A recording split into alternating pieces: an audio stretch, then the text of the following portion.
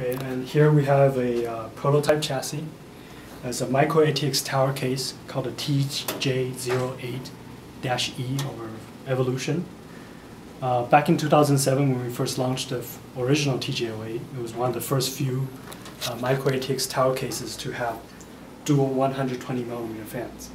So it had great cooling power for its time, and it's probably set one of the benchmark for Micro ATX towers to come. So with the Evolution version, we aim to improve that even more. So the exterior is still aluminum front panel with steel body, but inside we've upgraded the front intake fan to 180mm fan. So this is an air penetrator 180mm fan on the front, along with the same 120mm exhaust fan in the back. Of course, the motherboard now is inverted ATX, so you install the Micro ATX motherboard sort of upside down. This provides several advantages. We're able to separate the power supply section away from the main chassis.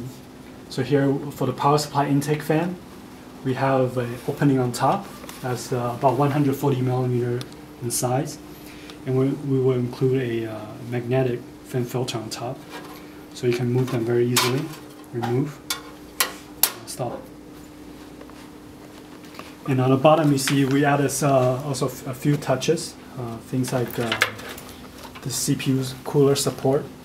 We realized that once we give users this much room to install any aftermarket cooler, then there were bound to be heavy ones. So we will have CPU support here that can be adjusted depending on how big your cooler is. Same thing with the graphic card support. We designed this case for system builders that assemble their system and ship maybe across the country to other places. So we have these little fingers that holds the graphics card down during transport. And the case supports up to 5 hard drives, so it's quite a lot for a case of this size. Even with the long graphics card installed, you wouldn't have to sacrifice any of these hard drive space because of the way we arranged everything. Okay, and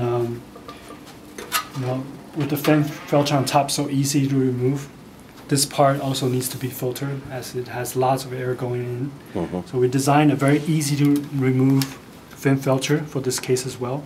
So all you have to just poke your finger on either side, and you can pull this fan filter out very easily without tool. Okay, and slide back in on this side as well. Okay.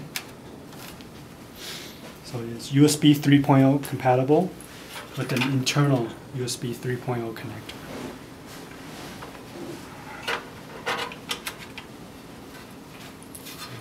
So this is the new TJ08 Evolution.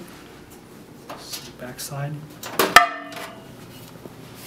So large CPU backplate cutout, and also more room for cable storage in the back.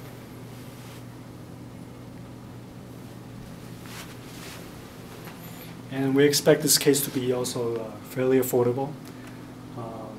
It won't be launched probably sometime until Q2 of this year, but it should be below $100 retail in the US.